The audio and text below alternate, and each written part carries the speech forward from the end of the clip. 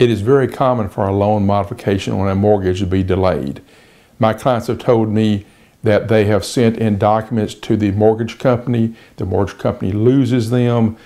They sometimes have the loans sold to a different mortgage company. So it's not uncommon for a loan modification to be many months before you get approved or not approved on it.